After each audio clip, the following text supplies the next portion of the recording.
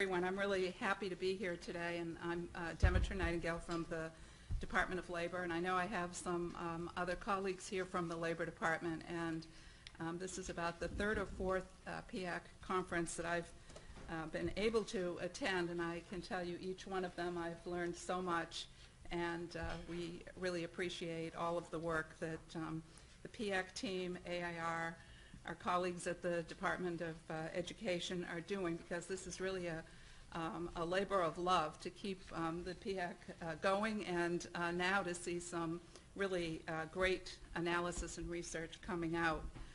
I want to also mention that Secretary Perez, Tom Perez, Secretary of Labor, has really put a very high focus on a couple of things, one of which is improving employment opportunities for all workers by improving and upgrading skills, and by focusing on improving the workplace skills that are developed, both literacy and occupational skills. So certainly PIAAC, as Johan said, fits right into sort of the policy direction that the federal government is going in right now. The second thing that Secretary Perez has been doing is traveling around the world looking at skills training programs, and he's particularly interested in workplace skills training. He just returned from a whirlwind tour of apprenticeship programs in Europe, and is very excited about the direction that we're going in the U.S. to adapt some of the workplace skills and literacy development and work-related training that is happening. So again, PIAAC fits right into that interest. I think today he will be announcing a new availability of $100 million in apprenticeship grants that will be available. So take a look at the grant announcement that will be coming out today. I think he's announcing it in Philadelphia. And my job at the Labor Department is to work with every agency, including the Employment and Training Administration, which some of my colleagues may be here, and the International Labor Affairs Bureau, and to increase the accessibility of research and evaluation, and to encourage the further completion and conduct of relevant research. So we're excited about the PIAAC research that we'll be talking about today, and we hope that there will be much more coming, and the Labor Department is anxious to see all of the research that's coming out. The session today, this first session, is on skills and workforce, which again, at the Labor Department, that's what we do, is skills. And each of the panelists will spend about 15 to 17 minutes each, and then the discussant will also have that amount of time. Then we'll have plenty of time for discussion and questions from you, and then we will break into smaller groups at each of the tables for a few minutes, so you can get all of your adrenaline out on the great ideas and that we're going to be hearing from our panelists. I'm not going to do a long introduction of the panelists because you have their very impressive bios in your folder, but I will just briefly say Bob Lerman from American University and the Urban Institute, Professor of Economics, will be presenting the research that he's done with Harry Holzer, Professor of Public Policy at Georgetown University. And then screen, joining us with technology from Colorado. She is Professor of Economics at Colorado State University, and she'll be with us, but not right here physically.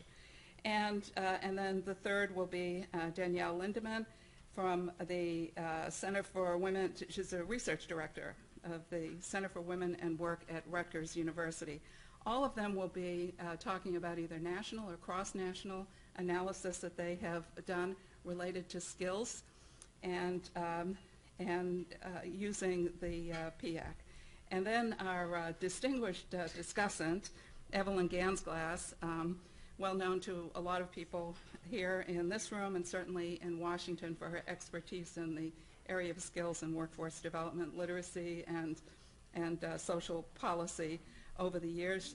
Evelyn is Senior Fellow at the Center for Law and Social Policy here in Washington. So I will turn it over to Bob, keep him to 15 to 17 minutes, and then we'll try to stay on schedule for the conference.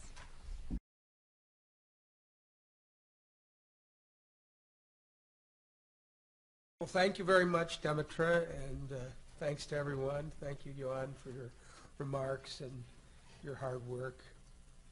It's a pleasure to be here, to lead off, to use these great data.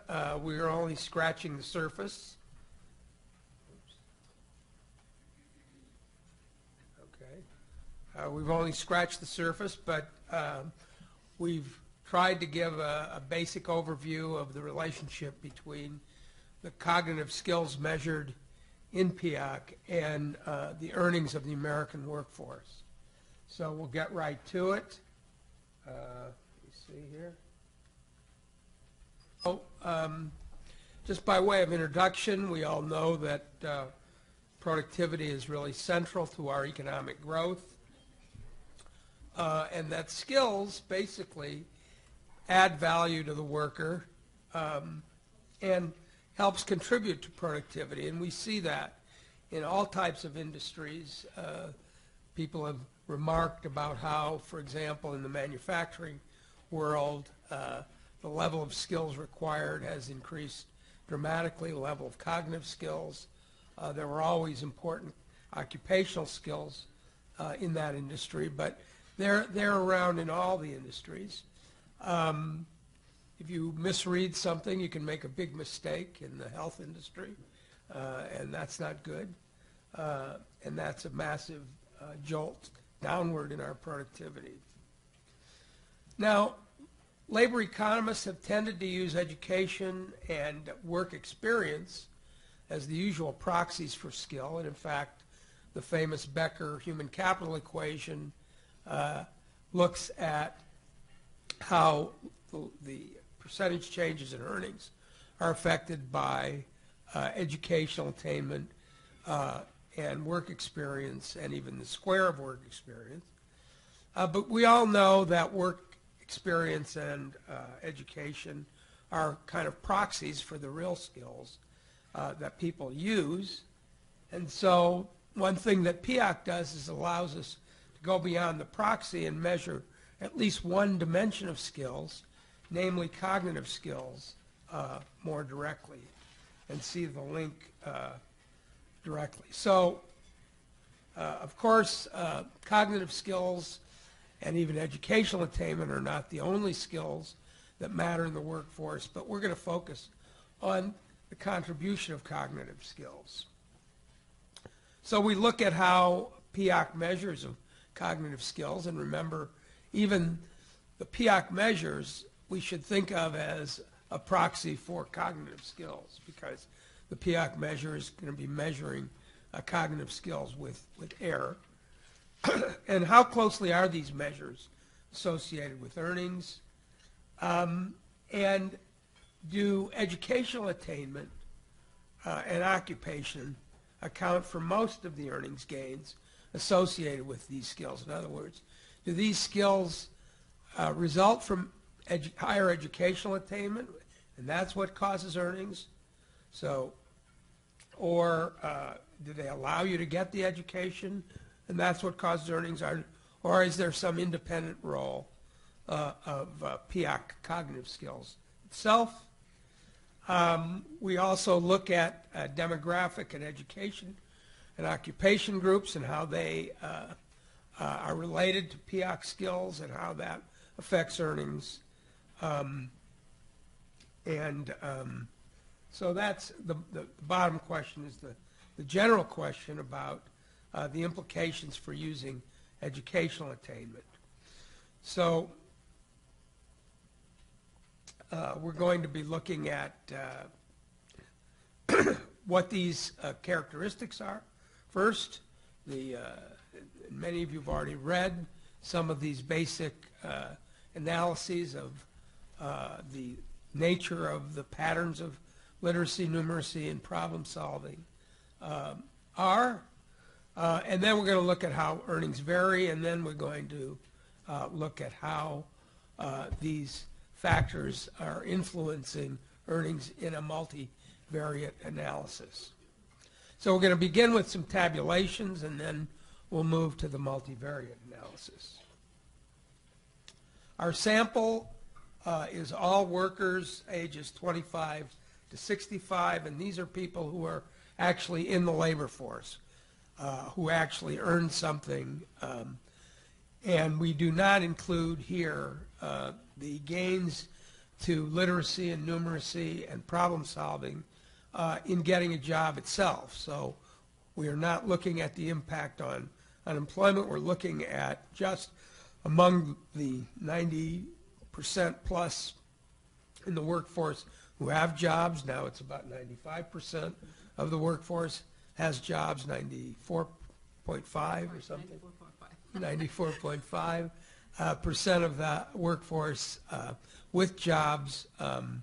We look at how they do in terms of proficiency and how that relates to earnings. So this is a graphical pattern where, unfortunately, the highest group, the highest share of the workforce of U.S. workers, employed people, shows the pattern of their literacy, numeracy, and problem solving. Let me just go back and mention that we look, our definition of low for numeracy and literacy is 2 or 1, proficiency is 3, and high is 4 and 5. So even though 4 and 5 has 2 categories, it's by far the lowest. Bob, what are the columns there? I can't see the bottom. Literacy, numeracy, and problem solving. Okay. The first one is literacy. But the 3? I'm sorry? The brown, the 2 brown. The brown is the 3, yeah. The light brown is the 3, the dark brown is the 4 and 5. We see a very disappointing picture here with in the case of numeracy, actually the majority in the low category, in our low category, and in the literacy in a pretty low category. So 50% being in the bottom 2 categories. Next, we turn to worker subgroups. And one thing that we do see here are differences. They're not massive differences. This is the share of workers in these various categories. And you see not much difference between these groups. The one big difference is in numeracy for males versus females, where females fall short in this particular case. These are just the percent in the low category. We see a massive difference, not surprisingly, between the foreign-born and the U.S.-born, with foreign-born nearly 3/4, for example, in the lowest 2 categories in numeracy and in problem solving, almost as high in literacy. Then another striking thing is and this has been remarked upon, that we're not seeing as much improvement. In fact, in some sense, we're not seeing much improvement by age. In other words, you would expect younger groups who are the more recent products of the educational system to do better. They do a little bit better, but not a whole lot better. That's the percent in the low category. These are the percents in the top 2 categories. And again, we see very similar differences. Again, in numeracy, the difference, even though people who are younger have just been in school and should have been working on their math projects fairly recently, they don't do much better than us older groups in the population. If we turn to the somewhat more interesting set of numbers, we look at it by educational attainment. And what you see there is an expected relationship. That is that much, much higher rates of low levels of literacy at the lower levels of education. And then we'll see next the higher proportions being in the very more advanced levels, and that goes up with education. However, it is quite disappointing that even our BAs, only 24% score in the top two categories in literacy, and 19% in numeracy. I mean, that's pretty troubling, I'd say. The other interesting thing is that there's a lot of overlap.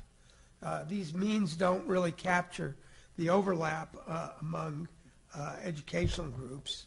About 50% of those with only some college rank higher in literacy than 26% of BAs who are not proficient.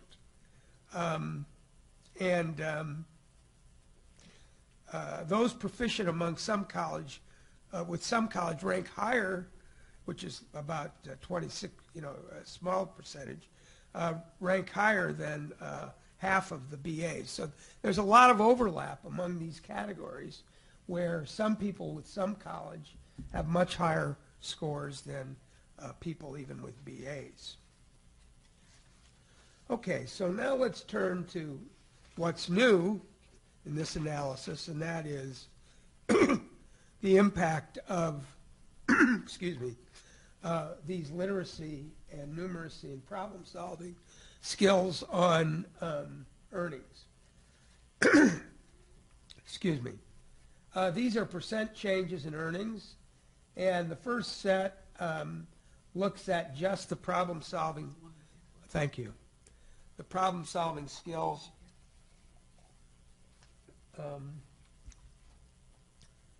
Excuse me, the literacy skills and numeracy skills, cognitive skills, I guess.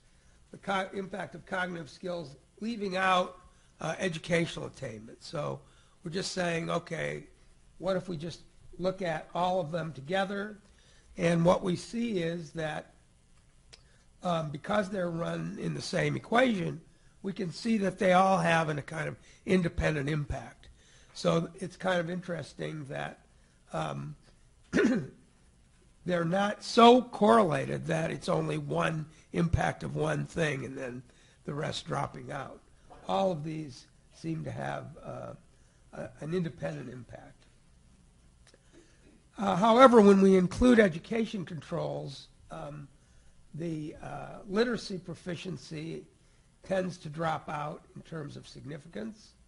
And what that's saying is that people with different levels of education proxy the literacy skills pretty well, at least with respect to earnings, and at least with respect to the overall group. We're controlling here for sex, foreign-born, and age. Now we look at it by gender, and again what we see is a much bigger, a much bigger impact of numeracy skills than of literacy skills. And again, the educational controls tend to wipe out much of the literacy, but not for females. So for females, having high literacy skills accounts for a lot. By the way, these are monthly earnings, and the average is around 4,000. So a jump to high literacy skill from low gives you a jump of almost 2,000, when the mean is about 4,000. So it's a massive increase. For foreign-born, these skills are extremely important, but it's mainly through, they don't, again, sustain once we incorporate educational attainment. So there's a very close correlation between the cognitive skills and the educational attainment of the foreign-born, so much that it wipes out the separate effects. But it doesn't wipe it out for the U.S.-born. We see, again, very high gains from numeracy proficiency. And then we look at by educational status, and this is kind of interesting. We have kind of a U-shaped pattern here where these skills provide some independent information about high school graduates. So these are people with high school or less, and you can see those that have high school or less, if they are proficient, they can have a much higher earnings. And interestingly enough, for BAs. So knowing that a person has a BA doesn't really tell you as much about their numeracy skills as you might think, at least with respect to the impact on earnings in the labor market.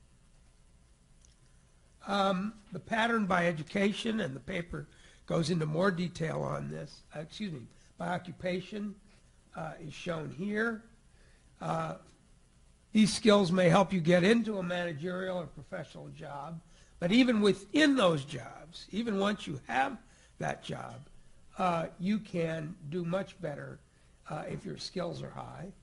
Whereas in some of the other categories, it doesn't help as much. Technicians, strikingly, it's kind of surprising. Think of technicians as maybe doing a fair amount of math, but once you get into that field, it's actually literacy that plays the bigger role in affecting your earnings. Craft workers, operators, assembly, we can imagine that's a kind of broad category, and what we see here is that numeracy is extremely important. This is reflected in what I said earlier about the growing skills required for manufacturing jobs. Yeah. One other technical point before I get to the conclusions. The cognitive skills and the educational variables explain about 1/3 of the variation in earnings. Now that's a lot for these individual regressions, but on the other hand, it leaves a lot unexplained. So there's still a lot to do, as Johan mentioned, in terms of thinking about how these skills translate into potential occupational skills as well.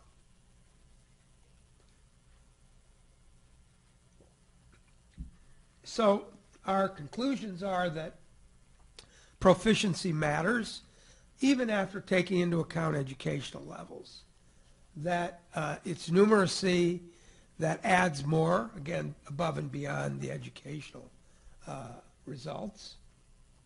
And skill proficiencies affect outcomes even for low and high education groups, but there's much unexplained, as I mentioned. So just a couple of implications. I'll conclude with this. As we all know, this is an important need. How we do it is an open question, whether we do it with contextualized training, which I prefer, where people are more motivated to learn, or whether we do it with a pure academic setting remains an open question. But it seems to me that we do need to find, as Johan said, new ways of dealing with the issue because the results so far are disappointing. Thank you. Thank you, Bob.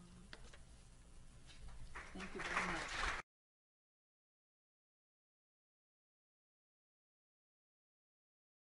Well, thank you so much for allowing me to present remotely here. I really appreciate the opportunity, and I'm following along all day today. I'm going to be presenting some research here about revisiting the effects of skills on economic inequality.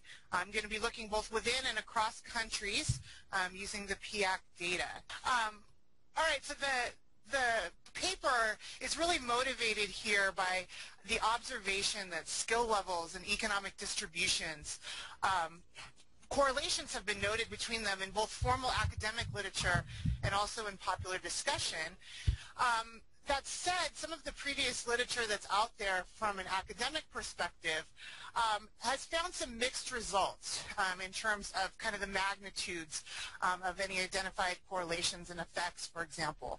And in my reading of the literature, this is really due to variation in empirical methods, but it's also due to limited availability of consistent skill data that's separate from education.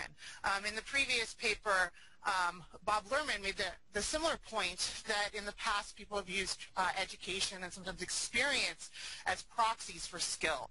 And so we really have an opportunity here to use the PIAAC data to actually try to do something a little more precise in terms of skill itself, and also to look at an international context here, given the number of countries involved, where there are differences, of course, in terms of economic factors, demand and supply, and also in terms of less tangible factors, in terms of differences in institutions and customs and culture, for example.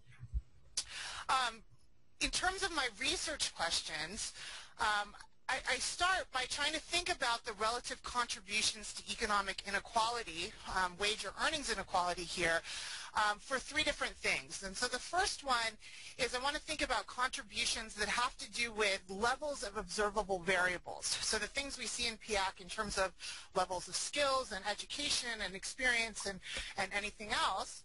I then want to separate that from the parts of economic inequality that are due to labor market rates of returns, so the effects of those levels that we see in number one, and then I'm going to separate those two from unobservable factors, unmodeled things, such as institutional differences that may be in play behind the scenes. So I want to think about whether the new data is going to confirm previous findings or not. And I'm also going to think about whether the new problem-solving skills are something that might be driving differences across previous results and the results I see here, or whether differences are due to a different time period, different data definitions, different scope of country coverage, etc. So just to give you a quick preview in terms of my findings, in a descriptive sense, there is, of course, evidence in PIAAC of substantial economic inequality, also inequality in terms of skill measures across countries, across genders, etc. In addition to that, I can see that in terms of skill measures, there's more variability in the lower half of each country's skill distribution, but there's more variability in the upper halves of country-specific wage distributions. And so we'll be trying to think about that pattern as well. In terms of the more formal modeling, I'm going to be using an econometric decomposition analysis to get at the three different components that I was just talking about. And I'm going to be finding, basically, that unobservable characteristics are a primary driver, much more so than the demand and supply factors that are being controlled for here via the observable characteristics. And the problem-solving measure is not substantially reducing the importance of unobservable factors, which has also been noted in the literature. In terms of gender, labor economics, for example, has split out gender as an important determinant of wages. And so I'm going to be thinking about that as well, doing some results separately by genders. The major result about unobservables, however, is unchanged across those two subpopulations. The data is from 23 OECD countries that are publicly available. So of course PIAAC was done on 24. Australia is the country for which the public use data is not available. Most of these countries, 22 of these countries are coming from the international database, and then Cyprus was merged in from the German data catalog. That said, I'm starting with this aggregate data set, but because some of the countries don't have all of the data and and aren't perfectly comparable on some of the variables, there's further restrictions that we'll see as we go through. So lots of numbers here, but don't worry about them. What I basically want to point out is that we could think, of course, about means, the midpoints of distributions for skills, for example, but that's not going to tell us too much about inequality. And so the three measures that I'm really going to be focusing in on are standard deviation, which is going to tell us something about the spread of the distribution. And then I'm going to also look at percentile differentials. And for the percentile differentials, I'm going to be thinking about the difference between the median, the 50th percentile, and the 10th percentile. So 50 hyphen 10 is the 50-10 percentile differential. And then I'm also going to be thinking about the upper half of the skill distribution in terms of the difference between someone who's at the 90th percentile versus the median. So I'm going to think of those three things as getting at inequality here in terms of skills. And the one thing that I'll point out specifically in this table is that we have in terms of kind of the highest variability, at least at the upper end of the skill distributions, we see that for the English-speaking countries, for Canada, for the United States, and for the United Kingdom. And this is actually something that's been pointed out in some previous literature as well. And I want you to kind of hold that point because I'm going to come back to it and use it for something very specific in my model. If I want to look at the wage data, in contrast to the previous paper, I primarily focused on log hourly wages as opposed to monthly wages, but I do some sensitivity checks at the end. But these are 50-10 and 90-50 percentile differentials here. So giving us an indication of kind of what inequality looks like in an economic sense at the low end of the distribution for the poorer people versus for richer people, people who are at the higher end of the distribution with those darker bars here. And we see a lot of variability across country. We also see that there tends to be in a lot of countries more variability in the upper part of the distribution. We see that same pattern for men if we split this up as a subgroup here, but it's much more dramatic for women, where in the upper half of the wage distribution, we're really seeing a lot of differences between somebody at the 90th percentile versus the 50th percentile. Okay, sorry, I lost, getting hung up by the lag here. There is, of course, some previous literature that has looked at market returns, literacy, numeracy, and problem solving. There's a paper by Hanishek in 2013, and if I had known about the previous paper that was just presented, I would have added that here as well. But these studies are basically looking at returns to skill, and in terms of the Hanishek paper here, Hanishek and co-authors, they find statistically and economically significant relationships between skill and wage levels. Of course, I'm taking this in terms of looking at inequality. So while this literature is definitely very interrelated, this is kind of a next step in terms of looking at inequality across countries. There is some literature on inequality across countries specifically, and I'll just point out two papers here. DeVroy and Freeman, and then Blau and Kahn, they both used previous skill surveys, the International Adult Literacy Survey, for a number of countries. And they basically found fairly low correlations between skill inequality and earnings inequality. But they also found that unexplained portions of the models were really dominating skill levels as a major determinant.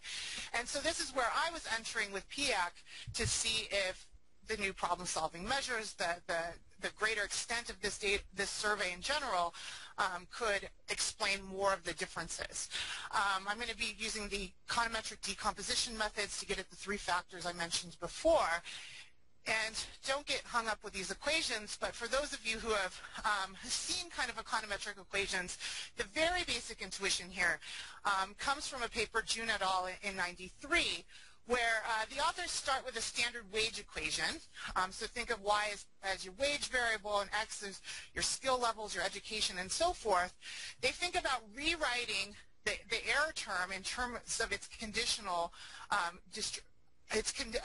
conditional cumulative distribution, and then they rewrite in terms of a baseline country B relative to a country J.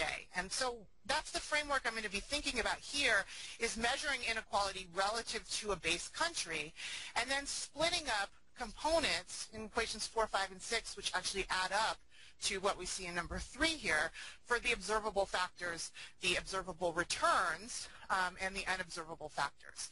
In kind of the language of econometrics, the observable quantities is telling me something about what's the effect of the X, what's happening with the X's, versus the returns is telling me what's happening with the betas, and the unobserved factors is telling me what's happening in terms of the error term.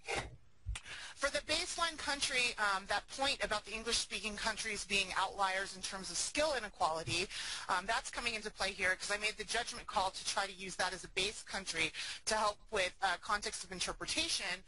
The United States and Canada didn't have continuous wage distributions in the public use data, at least the one I had access to, and so I chose the UK as the baseline country in order to do the interpretations. There are lots and lots of tables like this in the actual paper, lots of versions for different subsamples and so forth. But the basic idea is in the first column here, the total difference between country J and the baseline. So the first number, for example, is between the Czech Republic and the base of the United Kingdom. What we're finding is that the Czech Republic has approximately 6%, because this was log wage, so we have this percentage interpretation here in an approximate sense, approximately 6% lower inequality in terms of the total difference here. Inequality is measured by the standard deviation of log wages, whereas a country like Estonia has about a 7% higher than the UK, a standard deviation of log wages. This is then being broken up into that observable quantities, the observable returns, and the unobservables using those equations from the previous slide. And the big picture is that the really dominant factor is still the unobservable component. The lower bound here is it's about 67%, for example, of the total difference. Same kind of thing for the 50-10 log wage differential. Unobservables are still very dominant. Same kind of thing for the 90-50 log wage differential. If we want to look at that upper half, the inequality of the richer groups, for example, we see the same pattern. Now, in those specifications that I just had up on the slide, I was just controlling for skills, the 3 different skill categories that we've been thinking about today. But I've also looked at including other non-skill determinants into the regression as observable factors as well. So I controlled for age in terms of categorical age ranges, education experience, and experience squared in order to get a nonlinearity in experience. And then what I find is actually very similar to the previous results. For the standard deviation of log earnings, 11 out of the 12 country pairs, we see a greater importance of unobservable factors than anything else. For the 50-10 log wage differential, for 9 out of 12 cases, we see that pattern. For 90-50, we see 8 out of 12 cases, we see that pattern. Also see a similar pattern by gender, also see a similar pattern by immigration status. Of course, the paper has details on all of these other robustness tests as well. I also looked at alternative education measures to include non-formal education, for example, excluding the age variables. I primarily used the age variables because I was not making a restriction to prime age workers here. I was actually trying to use the larger sample size, and so I was controlling for age as a supplemental factor, but I excluded that. I also tried some different earnings measures, including the one used in the last paper, and didn't find any substantially different results. A big picture caveat was that complete analysis of all the countries in PIAAC was not possible here because of some data limitations. So while this data set definitely does have much better background information and is more developed than other skill surveys and so forth. There were still some limitations. There were some countries not reporting problem-solving skills. There were some countries not reporting continuous wage measures but reporting quintiles instead. There were some countries that didn't have things like gender or years of education. And so for different runs of this, I was able to use a different set of countries. So this definitely suggests that there would be use in the future to pay even more attention to having comprehensive comparable data for international studies such as this one. The big picture conclusion here was that unobservable factors were really key. What are the unobservable factors? This might include institutional attributes that aren't controlled for here. It might also include things like unobserved individual characteristics, such as non-cognitive skill, that perhaps is still not being picked up in the measures here. So definitely some things to be thinking about in terms of future work. Adding institutional factors directly might provide some value added here. I got the 5-minute warning. Thank you. Popping up on my screen. In addition to that, some of the literature that's out there that I reviewed identified some indicators that might pertain to some of these kind of institutional differences. And that type of a framework could definitely be merged with this one, I think, in the future. Some very preliminary examination that I did, looking at some institutional factors such as union density and public sector employment, which were available from OECD across a number of the countries here. It looked like those were probably inversely related to earnings inequality, but I did not include them directly in the model. And so I really think of that as a potential next step that could be useful here. The paper suggests that there's limits in terms of education and training programs that are relating to increasing skills. There's limits in terms of reducing wage inequality at the same time. That doesn't mean that these programs don't increase skills, right? I think there's great evidence that programs do matter. But for this kind of secondary purpose of also reducing wage inequality, it looks like there might be some limitations. At least that's what I found here in terms of this paper.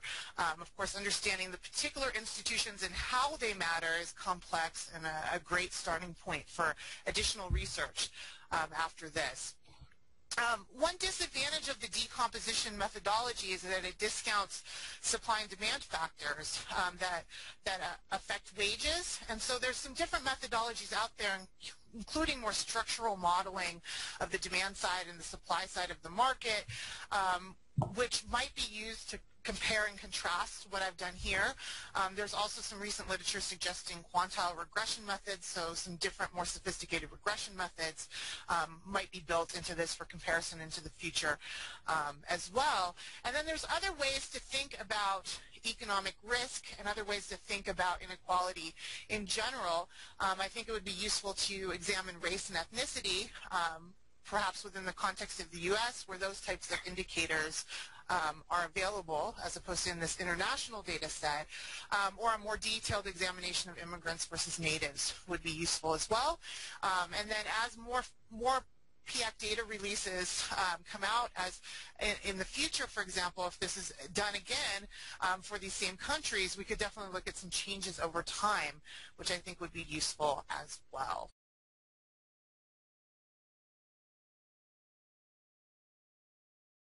So I want to begin by thanking Aaron and CES for having us here today and for supporting our work using this extraordinary new data set. So I'm going to talk a little bit today about some of my notable findings regarding gender differences in the use of numeracy skills at work, and how this research plugs some gaps left by previous scholarship, and how it also points us to fruitful avenues for further research using PIAAC and beyond. So first, the research void. So previous scholarship has indicated that for a variety of reasons, women are less likely than men to enter into and to persist within so-called STEM disciplines and occupations, and that's science, technology, engineering, and math. And there's been a lot of research done about this. I've just included a few citations to just give you a little slice of it. but there's been a wide swath of research on this topic, and this is really true across Western countries. So these gender imbalances in STEM are problematic for a variety of reasons. So first, studies have shown that occupational gender segregation is economically inefficient because it aggravates skill shortages and it inhibits the maximal performance of both genders by blocking their movement into professions that would best fit their personal skills and abilities. Secondly, it puts females at a double disadvantage when it comes to earnings. Women earn less than men across most occupations, and female-dominated occupations pay less than historically male occupations, even after adjusting for skill level. Furthermore, STEM professions offer a substantial salary premium. Third, this sort of imbalance in STEM contributes to a human capital problem. That is, the supply of STEM graduates in most Western countries lags far behind employers' STEM talent needs. So this previous work on women in STEM typically looks at occupational gender stratification at the level of either academic discipline or job type, or in some cases mathematical proficiency. But I began by asking, what if female workers are using numeracy skills in their jobs to the same extent as men? They're just doing it in occupations that we don't typically think of as STEM. That is, stratification by job type might not be the same as stratification by actual skill usage. So in fact, we might imagine that quantitative tasks such as performing calculations, taking measurements, and preparing charts and graphs are involved in many occupations that are not, strictly speaking, STEM professions, including occupations such as nursing or secretarial work that have historically contained large proportions of women. So PIAAC data are unique in this respect, in that they allow us to look for the first time at gender gaps in the actual use of numeracy at work, rather than using job as a proxy for numeracy work, and for numeracy use. So I look at a variety of things in this paper, but mainly I engage in two overarching analyses. So in the first section, I look cross-nationally at gender gaps in the use of numeracy skills at work, and I also look at the importance of a variety of covariates to these gaps. And then based on these analyses in the first section, I then wanted to know, well, then when women are engaging in large amounts of numeracy at work, in what jobs are they doing it? So I generated kind of exploratory lists of these jobs. Now in the second section, because it was not feasible space-wise to generate these lists for all OECD countries, in the second section I focused specifically on the United States. First, because it's the national context in which much of the work surrounding women in STEM has been done, as well as being my own national affiliation. So I use a variety of variables in this paper, but the most important one for the purposes of this discussion today is the dependent variable, which is the use of numeracy at work. You may all know this already, but respondents were asked a series of questions about how often at their jobs they engaged in a variety of tasks. For instance, calculating prices, costs, or budgets. Responses were collected using a Likert scale. And then the variable that I use in this paper is the skill use index that was derived by PIAAC study personnel based on IRT estimation procedures using these Likert items. And there's more information about the computation of this variable in the paper itself, as well as even broader information in the OECD Skills Outlook document. So, and what I found was that first, in accordance with previous literature concerning gender disparities in STEM participation, I do find that males measure significantly higher than women on the index of numeracy skill use at work, and that this is true across most OECD countries. However, I say most because this was not the case within every context, nor was it the case for every kind of demographic subslice of the population. So in this table here, the regions with gray shading are regions in which the male mean for numeracy use is not significantly higher than the female mean. So you might be able to see, but it includes the Czech Republic, Italy, Poland, and the Slovak Republic. Again, these are regions in which the male mean for numeracy use is not significantly higher than the female mean. In all other regions, however, the gender gap was quite significant. Further, we don't don't see men exhibiting significantly more numeracy use at work, as I mentioned, within every kind of subgroup of the population. For instance, if we look cross-nationally at the populations of those countries below age 25, or at least the employed population, we see men are performing significantly more numeracy in their jobs than women only in a few jurisdictions. And these include France, Germany, the Netherlands, and the US, and Italy. I don't know if you can see, but is excluded here. It didn't meet reporting standards for this item. But even in these 4 countries, where men are still significantly outscoring men in terms of numeracy use, the gaps are substantially smaller than in the overall population of workers. So again, these are all people under the age of 25. So women are generally using less numeracy in their jobs than men, but there are some national exceptions, and this is also not true within every subslice of the population, as this table demonstrates. So then I turn to, when women do use numeracy in their jobs, in what jobs are they doing it? So I turned my attention to the US public use file then. And among other things, I looked at the 10 most common occupations for individuals measuring in the highest quintile of numeracy skill use by gender. These are people who are performing a lot of numeracy in their jobs. And what this chart gives you a little sense of, if you can read it, and there's obviously more detailed analysis in the paper itself, is that men and women who perform large amounts of numeric tasks at their jobs are employed in some of the same job categories, such as sales. However, high numeracy skill use at work is also stratified in ways that align with historical patterns of occupational gender segregation in the United States. So women in the top quintile for numeracy use, who use a lot of numeracy at their jobs, tend to cluster within historically so-called female fields, such as secretarial work and nursing, while top quintile men are more likely to be in, for instance, construction or engineering. And this remains true even when we control for things like age or highest degree received. And these analyses were presented in the paper, but due to time constraints, I'm not going to present them here today. But top quintile women cluster within careers such as nursing and early childhood education, while men who use large amounts of numeracy in their jobs are more likely to be working in, for instance, mining, manufacturing and construction, working as engineers, computer software development, information technology, or working as mechanics. So just to summarize the findings, first, I did find that occupational gender segregation involves stratification at the skill level as well as in the category of job, as has been found by prior studies. However, these mean differences in numeracy skill use are not statistically significant within each OECD country, nor within every demographic subgroup of the population. Now turning to the United States, men and women who perform large amounts of numeracy skill use in their occupations are employed within many of the same job categories, such as sales. However, numeracy skill use at work is also stratified in ways that align with historical patterns of occupational gender segregation. Now, it's important to point out a few limitations of these analyses. First, these lists of the top occupations for men and women who perform large amounts of numeracy in their jobs are based on relatively small sample sizes and should be viewed as exploratory lists and kind of catalysts for future research.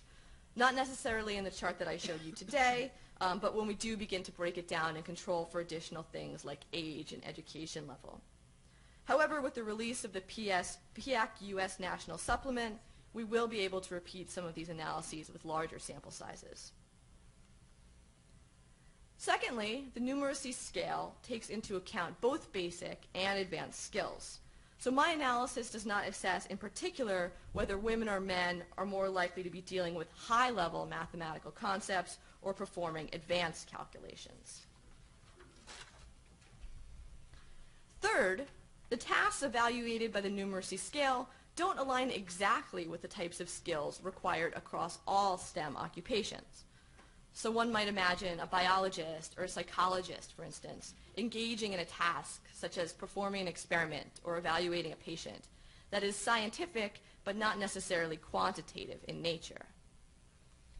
However, I argue that both of these limitations, these last two, are also strengths, in that PIAAC's numeracy index enables a very specific and unique contribution at the level of skill itself to the literature on gender, math, and work. And that brings us to the implications of this work. First, thinking about STEM in terms of high-level occupations, such as physicist or engineer, as has been done by much of the work in the past, rather than in terms of discrete skills that can be basic or advanced, eclipses much of the numeracy skill usage that takes place across a spectrum of occupational categories. In fact, the context where the most workers in the U.S. engage in these large amounts of numeracy, these top quintile folks, are not all occupations requiring advanced or even undergraduate degrees. There are a lot of so-called blue-collar occupations in there too. These results also suggest that the notion that women are being filtered out of quantitatively oriented careers is not completely accurate. Looking at the level of discrete numeric skills allows us to see that women are engaging in numeracy skill use. In fact, in some countries and within some demographic groups, they're doing this at rates comparable to men. Somewhat paradoxically, looking at the United States, women use large amounts of numeracy relatively often in so-called pink-collar occupations, such as nursing and secretarial work, that have historically been female-dominated. So while much scholarship has focused, and importantly, on women's underrepresentation in these high-level, white-collar STEM careers, future research should turn greater attention to occupations that entail quantitative skills but don't necessarily fall under this typical umbrella of what we might consider to be STEM. Some policy changes to ameliorate gender segregation within these occupations might include career and technical education programs for students, educational institutions, employers, and employees. Such programs might be designed in order to enable men and women both to view the transferability of their skills to non-gender traditional occupations, but to also galvanize employers to identify their needs for greater gender parity and to actively recruit and retain employees across gender lines. Another result that calls for additional scholarship is the finding that within some OECD countries, there aren't significant gender disparities in numeracy skill use at work, while others have significant gaps only within particular age cohorts. Future research might focus on these countries, their particular economies, their educational systems, and their job market structures in order to unravel these jurisdictional differences. So in particular, these findings point to myriad ways in which PIAAC data might be used in the future to respond to research questions about gender and work. Future iterations of PIAAC will enable us to perform these analyses longitudinally in order to assess, for instance, whether an age or cohort explanation is responsible for the diminished gender gaps in numeracy skill use among the youngest respondents. Furthermore, with very few exceptions, very little research has actually analyzed the careers chosen by women who leave the so-called STEM pipeline. That is, they major in STEM in college, they don't go on to STEM careers. These escape routes and their appeal to women are crucial for future research and policy surrounding gender imbalances in STEM. And this is a topic that could also be explored using PIAAC's survey of adult skills. Now finally, there's much exciting work to be done looking at gender gaps in numeric proficiency and the connection between that and the use of numeracy both at work and at home. It'll be important to travel down these multiple avenues of future research in order to better understand not only female underrepresentation in math, the sciences, and technology, but occupational gender segregation more broadly, and the ways in which stakeholders at the international, national, and local levels can really best harness and deploy the skills needed for work in the 21st century. Just a couple of acknowledgments. I'd like to thank AIR and CES. I'd also like to thank Dana Britton and the Center for Women in Work, where I'm currently employed, and I look forward to hearing all of your comments.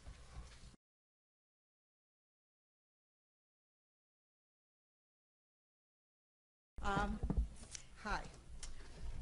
Let me say I am not a researcher. I am a policy wonk type from Washington, just across the way. So just as beginning, I hope I haven't oversimplified some of these complex things that people have been talking about. But in my simple way, I'm trying to make some sense about what is it that we're going to do with some of this information. And also just to say at the very beginning, as a policy advocate on behalf of low-income people, I fully agree with Dr. Pena's point that skills aren't the only determinants of economic inequality, and that education policy itself isn't going to solve inequality problems in this country. CLASP and other advocates work on multiple fronts, but education policy, skills policy, is one of the few areas that this very fractured city seems to be able to reach some agreement on. And so therefore there's a lot of opportunity to do some important work in this area. And also to just say, again, from an individual point of view, looking at poor people, at some level the relationship between knowledge, skills, and abilities, and I'm going to use those words more than the PIAAC terms, and credentials and earnings, is really quite simple. On average, the more education you have, the higher skills you have, the higher credentials you have, the better you do on virtually all economic and social indicators. So from an individual and family point of view, it makes sense to invest in education, and we have to do a lot better than we're doing. Let me start with a few comments about the relationship between the connection between skills, those covered by PIAAC, and the broader knowledge, skills, and abilities terms, and credentials. And reassuringly, both Bob and Harry, Holzer and Lerman, find that there really is a correlation between proficiency, numeracy, literacy, problem solving, and level of education, although there's a lot of variation within each of those categories. There has been a proliferation of credentials in the United States, educational credentials of all kinds, certificates, more specialized degrees. There's been a proliferation of industry certifications, of badges, and all kinds of ways trying to certify what people actually know and be able to do. And there's a lot of confusion in that credential marketplace. A recent study by Ganzglass that looked at the increasing education requirements in the U.S. labor market found that employers are using the bachelor's degree as a proxy for knowledge, skills, and abilities that they're looking for in employees. Not because they actually know what a bachelor's degree represents, but because they're not happy with what they're getting, and it's kind of a safe bet that more is better, and therefore let's go with a bachelor's degree. And so because they really don't know, and because there are legal issues as well as they think about using skills and other indicators for hiring, they turn to educational credentials. Once employed, once people are hired, obviously knowledge, skills, abilities are much more obvious as people are performing in the workplace, and presumably can be rewarded as well. This variation in proficiency within education levels that Bob and Harry identified is consistent with what CLASP and a partner organization, the Corporation for a Skilled Workforce, found in the process of developing a competency-based credentialing framework for the U.S. The draft credentials framework has 8 levels of knowledge, cognitive and technical skills, and personal social abilities. And we broke out the abilities into the personal and social abilities because employers keep emphasizing the importance of these, quote, soft skills, employability skills. Although the credentials framework resembles the qualifications frameworks of other countries, it is not designed to level credentials, as does the UNESCO classification scheme for professional education. Rather, it's a framework to try to provide clarity for comparing and contrasting the actual skills implicit in different kinds of credentials, all kinds of credentials, not just educational ones. And as part of developing this, we asked groups, education folks, community colleges that issue certificates, that award certificates, as well as professional certification organizations that issue certifications, and others in a variety of industries and occupations to use this framework to really test it for our purposes. But what was really interesting when we asked them to do that is we found two things: that there's considerable variation in the level of knowledge, skills, and abilities implicit within the levels of the different kinds of credentials. So within a bachelor's degree, you might have a wide range of expectations depending on the field of study. And there was also a different profile. There were different profiles, mixes of knowledge, skills, and abilities within these different kinds of credentials. So they weren't all even. So somebody with an associate degree might have, depending on the occupation and the field of the study, may have a higher expectation or requirement in the numeracy area than in the literacy area or in problem solving. So these patterns, we need to look at it a lot more closely. This is a preliminary research, but things aren't all even, and it's not just this variation in people's abilities, but in the jobs themselves, as we assume that the credentials reflect some of those job requirements. The point is, no wonder employers and individual students, workers are totally confused by what credentials represent. One clear implication for us, both for policy and practice, is that we have to move beyond the time-based, credit-based credentialing and learning system to one that is much more competency-based, so that there's greater transparency and greater flexibility in these systems. Holzer and Lerman discussed the returns to literacy and numeracy independent of educational attainment, and Bob talked about that within broad occupational groups by gender, age, foreign-born status. Just to point out for the U.S. context, although race is not included in these papers, we know that the rate of low literacy among black adults is twice as high as that for all adults, contributing to and a consequence of the vicious cycle of inequality and intergenerational poverty. So there's a lot more that needs to be done in looking at race.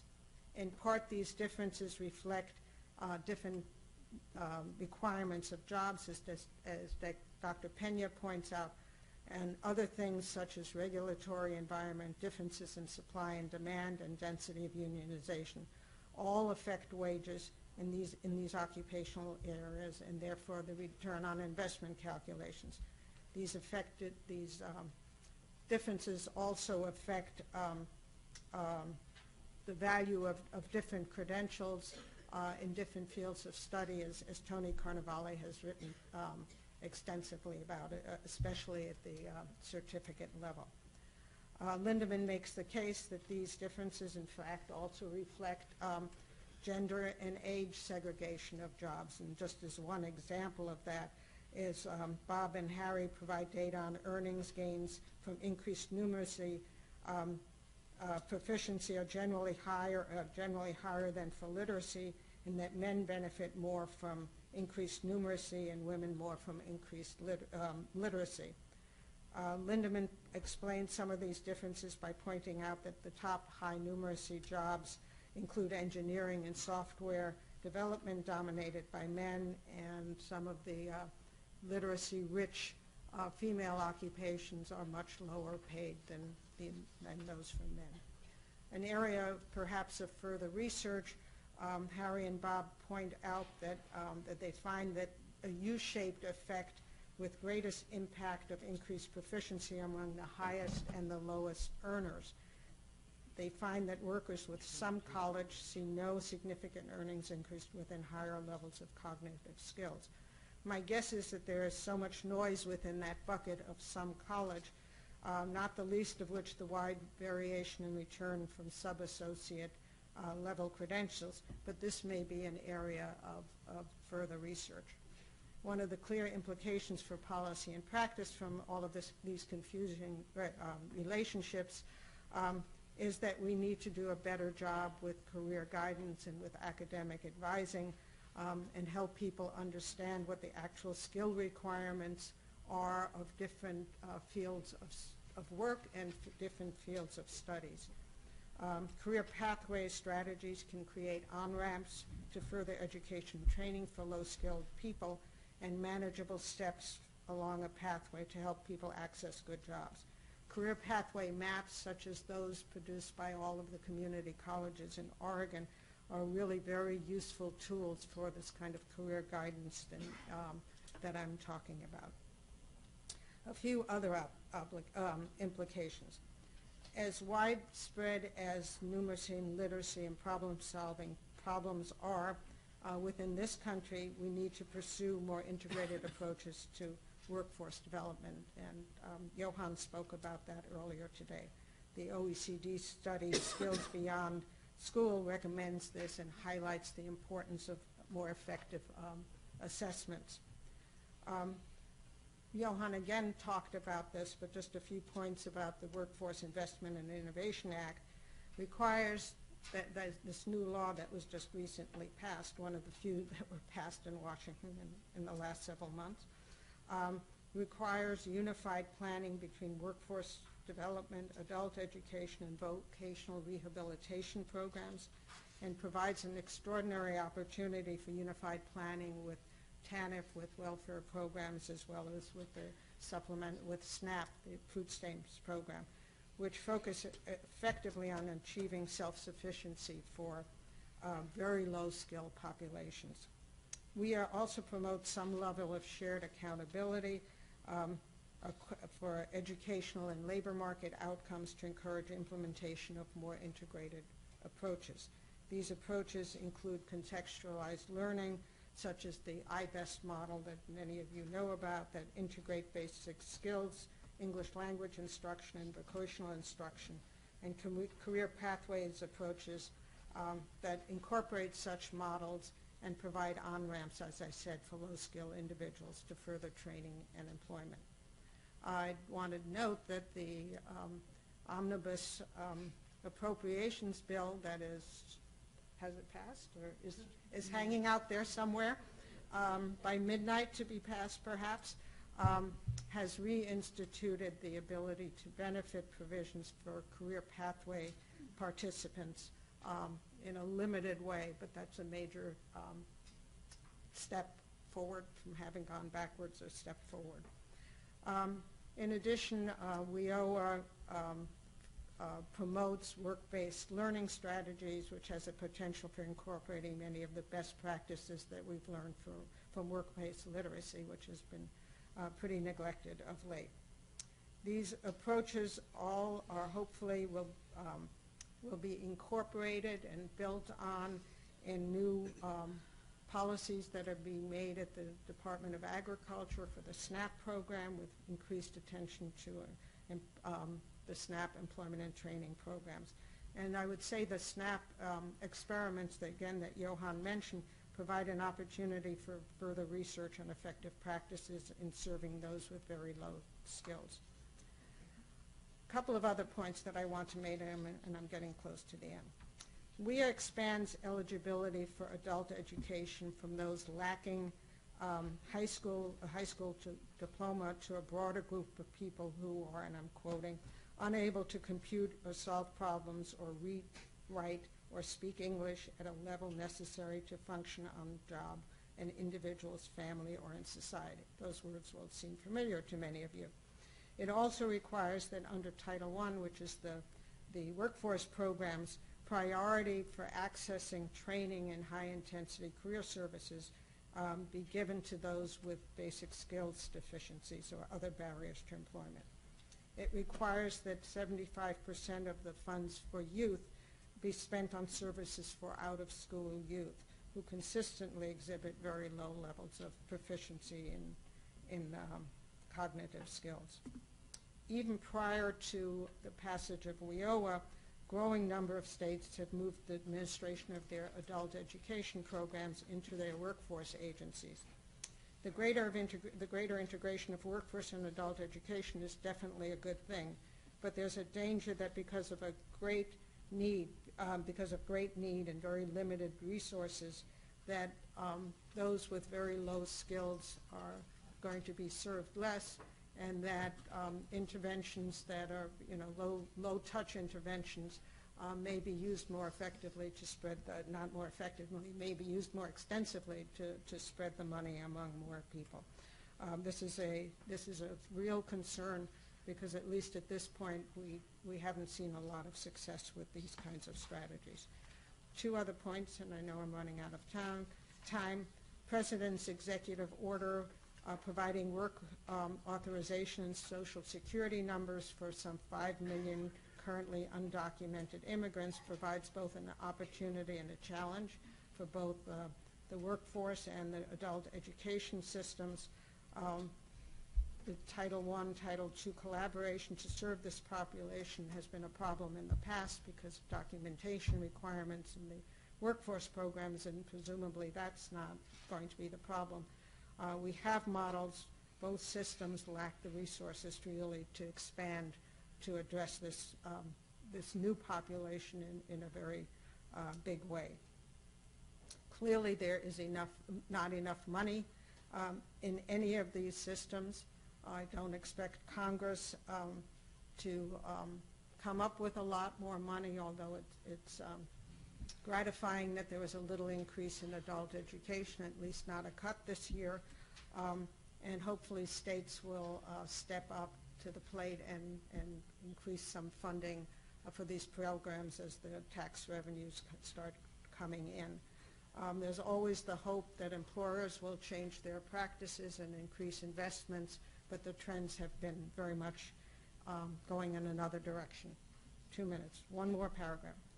Finally, finally, beyond the scope of this panel, the findings also suggest a desperate need for continued reform in K through 12 education and developmental education reform in higher education. In some community colleges, as many as 70% of students must take at least one remedial course before moving on to in their program of study. However, it's important to try to avoid some unintended consequences in that regard.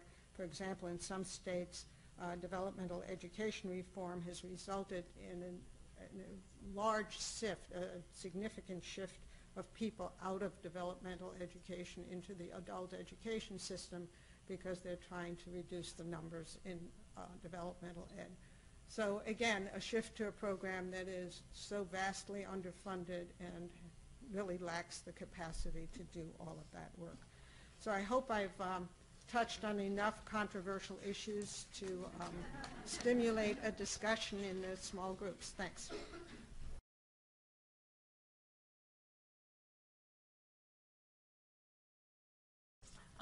Thank you. These were terrific, and I'm sure that many of you have comments, questions, reactions, thoughts, and the schedule for the day and tomorrow has been set up so that we have plenty of time for discussion.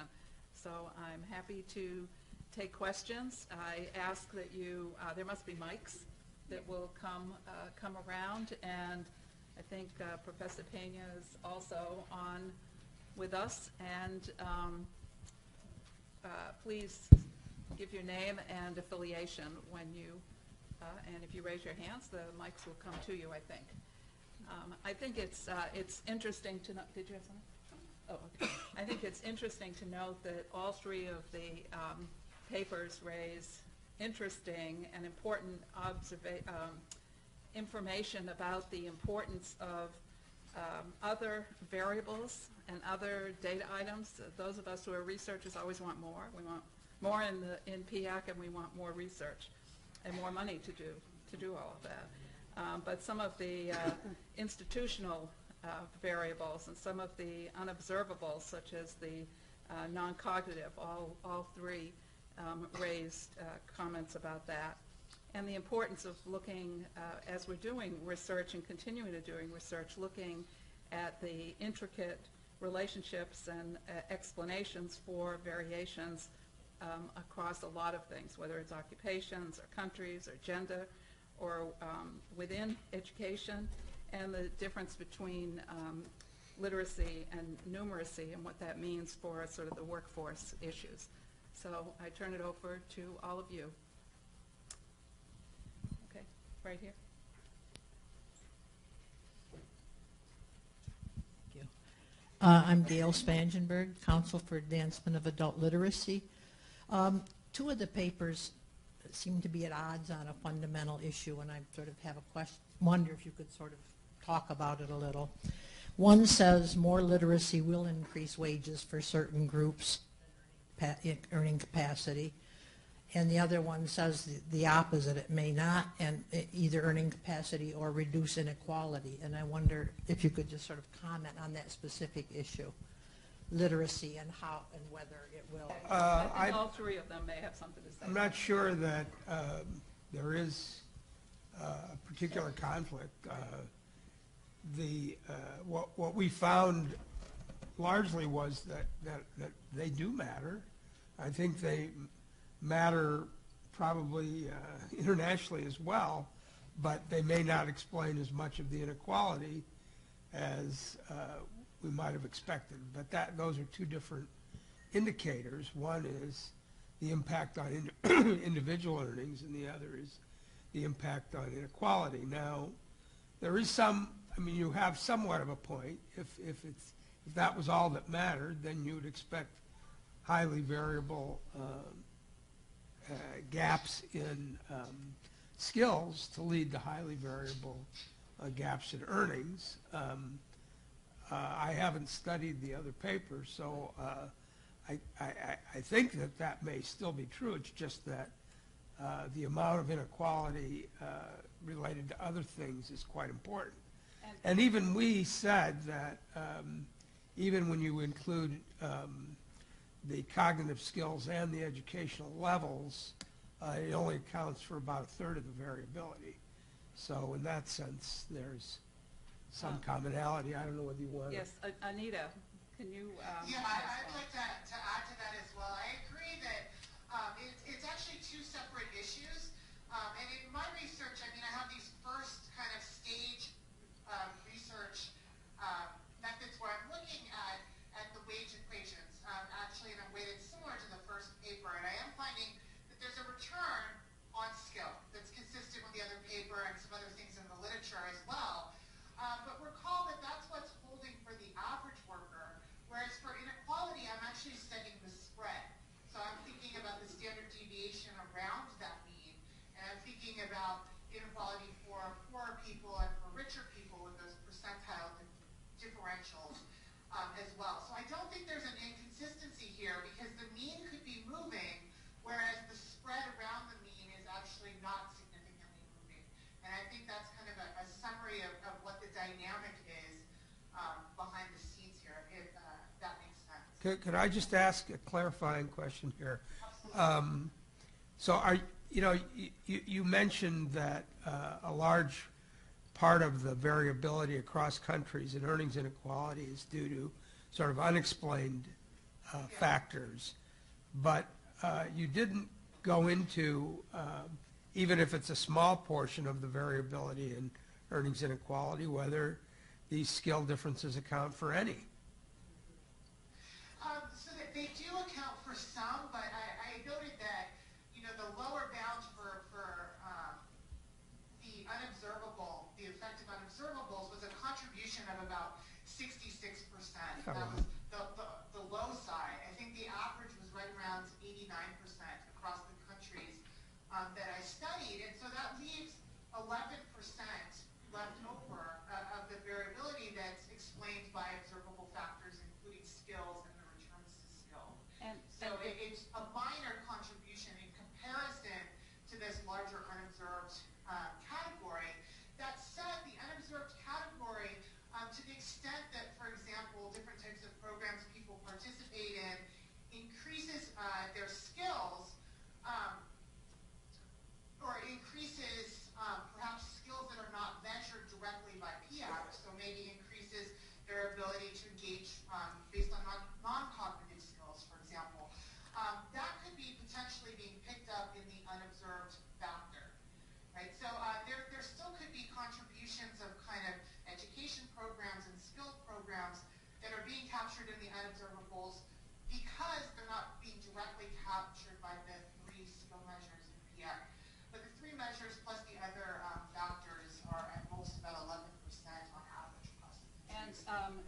Danielle, if you could say something, because some of it could also be gender wage differences by occupation.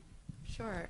So, I mean, I didn't really look at wage differences in my paper per se, but certainly there's been a large body of research focusing on the relationship between proficiency and gender stratification by occupation. What a lot of that research has found is that even net of proficiency, there still is going to be stratification by gender and occupation. So if you take a woman and a man who scored the same in the math SATs, the man is still much more likely to go into a kind of numeracy-rich job or kind of STEM occupation, as we would say. So there's certainly cultural factors driving that as well. We definitely can't discount the importance of culture, right? So we can control for all sorts of structural factors, but it's much harder to control for the influence of culture. And I feel like that's always important to point out, that we don't exist in a structural vacuum. There are also, cultural factors as well dragging us in different directions. One of the things that will help those of us who do research in the U.S. is to use PIAAC to try to disentangle a little bit some information from countries where you don't see the same kind of disparities and patterns that we might see if we're looking at all of the countries together. So PIAAC is certainly a welcome tool for us to use this. Scott question. Murray, I run a consulting company in Canada, and I've been down this road and wanted to share some of the anguish. What we've learned is... I'm not sure which road he's talking about. Well, trying to explain both productivity and inequality and wage differentials, and what we know from what we've done is you need to control for the demand of the actual occupation at a very detailed level. That's the first thing, and that gets you partway to solving some of the issues. But what we know now is that employers differ greatly, even using the same occupations in their behavior. Some create good jobs, some create bad. And it isn't until you get those measures of whether they're creating dumb jobs and competing on price or creating skill-rich jobs that you actually get down to the bottom of this. And so we're seeing in those dumb job ones massive skill loss using longitudinal data that is even more troubling than the relationships you're looking at. And so one of the things we've done in Canada, we actually ran a very elaborate and extraordinarily expensive randomized control trial working in the bottom end of the skill and wage distribution, measuring the impact of skill gain on productivity and outcomes at the firm and individual level. And magically, from that gold-plated study, you get 125% annual rates of return on investment. And there can be no argument about causality in such a study. So the effects are real. To the worker or to the firm? To both. You mean the combined? Well, we were able to estimate them independently because it was a two-level randomized controlled trial. Firms randomized and then workers within firms randomized. And so there's a little bit of contamination effect at inside the firms. But the effects are real and much more defensible than looking at aggregates. Great. And just one other small thing, the skill use measures you use, Danielle, they're available in 94 and 2003, exactly the same, so you can do a trend analysis on how women's use of numeracy has changed over time. Thanks. Great. Other Yeah. comments, reactions? Yes. Yeah, hi. This is Mary Alice McCarthy from New America. And I sort of want to build on a point that Evelyn brought up and that Demetra, you just brought up, which is somebody who focuses on policy and policy development. This idea that over 60% of the variability or 60% of inequality is explained by unobservables is kind of terrifying, because it's sort of like what is out there and how do you think about policy when so much is being affected by things that are unobservable. So I wanted to ask the panelists, and particularly Anita, a question sort of in terms of if our goal from a policy standpoint is that we want there to be a return on skills, in a meritocratic society like our own, we want skills to pay. And we have a lot of policies that are organized around that basic precept. Understanding what is interfering with making skills pay is very important for policy. Thinking about these unobservables, and in particularly these institutional factors, and here I presume we're thinking about labor market institutions, I just wonder if the panelists could sort of walk us through a little bit. is it possible to know, is it possible to make these unobservables observable? What's knowable here? What does it look like to make them knowable? How do cross-national comparisons help us identify those and start being able to talk about them as things that interfere with the relationship between skills and So we can make better policy. Yes, Anita, exactly. reaction to that? So the first thing, I think maybe there's a misconception about what I was saying in the paper. I was not saying that skill does not pay. I was saying that, for an individual who has skill, there would be a return to that skill. It's just not something that's greatly affecting the distribution of pay in a more aggregate sense. But in terms of some of these unobservables, so the Hanishek paper that I was citing pulled some data from the OECD data portal, where presumably these indicators are comparable, at least to some extent, across countries. And they pulled things like union density and public sector employment, and then they had a protection index for workers and things that have to do with minimum wage legislation and product market regulation. And so those are the particular types of policies that I think in kind of a next step, it would be useful and there would be value added to including those directly into a model, controlling from them precisely to try to see if any of those are the particular drivers of the unobservable component. Other Yeah, I mean, I thought that the 33% was pretty good, actually. Especially given the number of variables that we don't have in there, region, city size, and so on. But more fundamentally, as has been mentioned, wages are really an interaction of supply and demand. And as our friend from Canada points out, the nature of the demand structure is very relevant to the wages and the wage returns, and the level of capital, for example, the level of technological change. We wouldn't expect, these competency measures to explain everything. And as we said before, cognitive skills and occupational skills are really quite important. So there's a whole variety of things. I mean, there's even things like, is the job very difficult? Is it, is it dangerous? So there are a whole number of things that we would expect above and beyond the gain from skills. I would say one thing I meant to say during my talk. We sometimes in the United States say, we have the best trained workforce, or politicians sometimes say that. And they say, how much we deserve these higher wages. I mean, you look at these numbers, and it's not clear that we do. I mean, in a way, it's a wonder we do it's a wonder we do as well as we do, given the level of skills we have. Well, I'm not running for office. And I'm not saying the American public is stupid. I didn't say that. But it is somewhat a wonder that we do as well as we do, given the lower skill levels.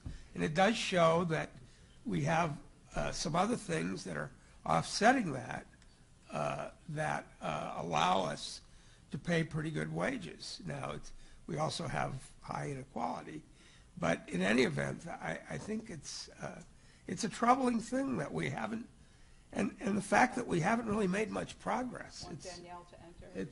It's quite troubling. And any variables, Danielle, that you'd like to see us add in? Well, I still might run for office, so I might want to. There you go. But no, I mean, I was going to say I'm not an economist, but I know that in the United States, our economy, and I've learned from working with economists that there is a accommodation, an adaptation to the skills of the workforce that leads to the high productivity that we have in the U.S. And if we can up the skills overall, it will allow for more productive results.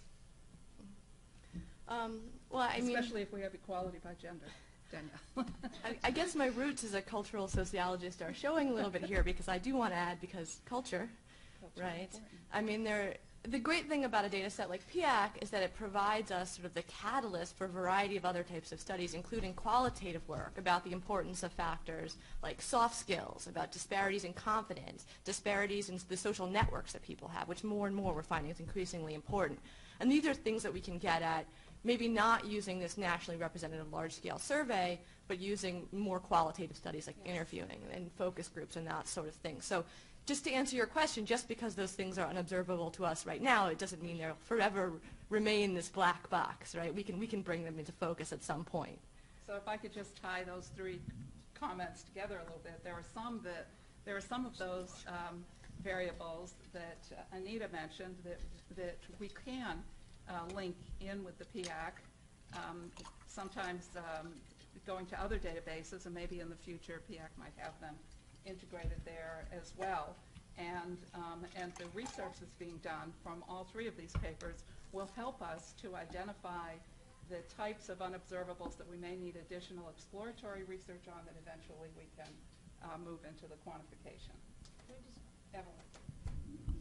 Yeah, I didn't say it, but there are squabbles within the policy community that are totally unproductive between the education, skill, human capital type folks and people who are dealing with minimum wage, unionization, other factors.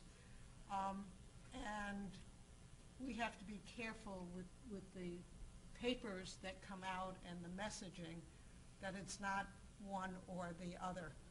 And that's what I tried to say at the very beginning, because each side will say, well, see, it's only 30%, and 2/3 is this, or the other way around. I mean, you can't solve all of these problems with one policy strategy, and you have to, work in all of those and build a larger coalition around rewarding work, but also increasing the skills of workers, and hopefully employers will come to the table at this point. They haven't for a long time, but maybe now is the time. No easy answer. Another comment here.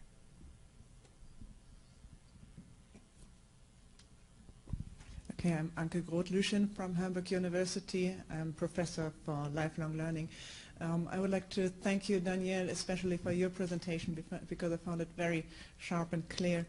And I realized that you mentioned a couple of countries that perform a bit differently than others in terms of numeracy at work and gender issues with regard to STEM.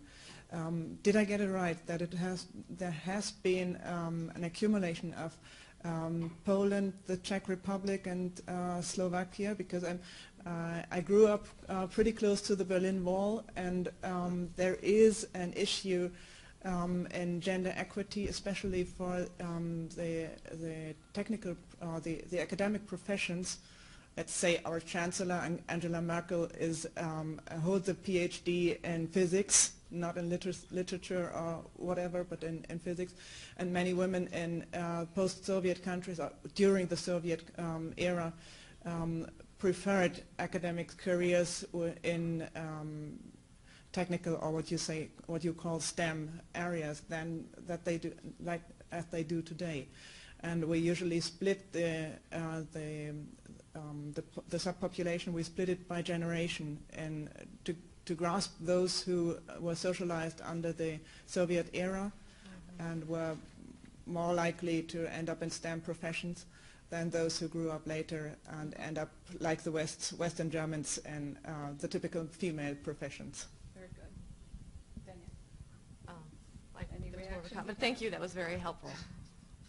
I mean, I think also I sort of had a question for Danielle as well, which is her reaction or her suggestions for thinking about STEM occupations. Is it is your research suggesting that we need to either broaden the definition of STEM or use something else in addition to STEM to identify the jobs that do have high numeracy focus, and then what would you say the policy implication of that might be?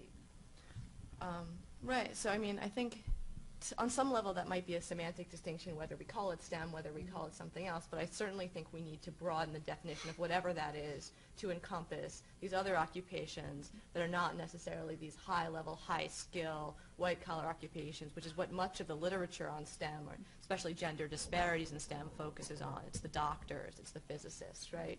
But my paper shows that much of the action is really happening in these kind of more blue-collar or careers that require lower levels of education. So I just really wanted to kind of shift the research focus over to that and say, hey, look what's happening here too, because this is really important. Very good. And a lot of people who are engaging in numeracy in their jobs are in these other types of professions. It's important to look at equity issues there too.